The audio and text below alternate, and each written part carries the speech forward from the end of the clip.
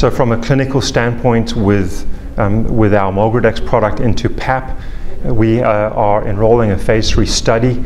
We just reached the 90 patient mark ahead of schedule by 2 months. The study is a 135 patient study.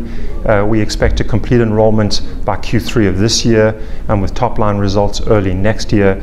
We just submitted an IND to the FDA and got approval to expand the study into the United States. Prior to that, we were enrolling in 20 countries around the world. We will now activate approximately 5 sites here in the United States.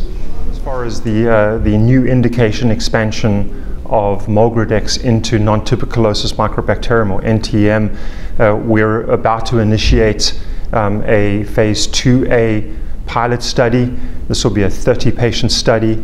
We'll have 2 arms. We'll be enrolling patients that are already on standard of care for NTM, and they'll be inhaling GM-CSF for 6 months. And we'll also enroll a separate group in those that have failed standard of care or could not tolerate standard of care. That enrollment is expected to begin imminently. We anticipate about 6 months of enrollment, so that would finish about Q3 of this year. And we also have the possibility, since it's an open label study, to release interim data along the way, possibly as granular as 10 patients per interim release. So for AeroVanc, we now are our phase 3 study is underway. This is a 200-patient double-blind study in cystic fibrosis patients colonized with MRSA. The study is a 6-month study, 3 cycles of antibiotics. 1 cycle is 28 days on and then 28 days off repeated.